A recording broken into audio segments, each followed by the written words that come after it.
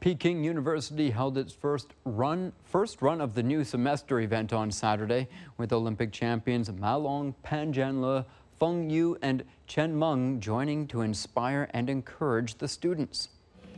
The event, held at the May 4th Stadium, is filled with excitement as students and teachers run together, embodying youthful vitality, patriotic enthusiasm, and the Olympic spirit.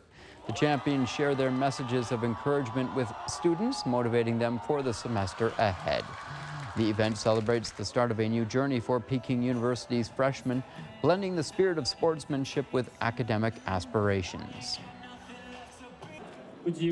If you don't accumulate steps, you won't be able to reach 1,000 miles. You must not fall behind every day, and you must study hard. Only in this way can you not be nervous during tests and competitions, fully perform to your best level, and achieve the best results.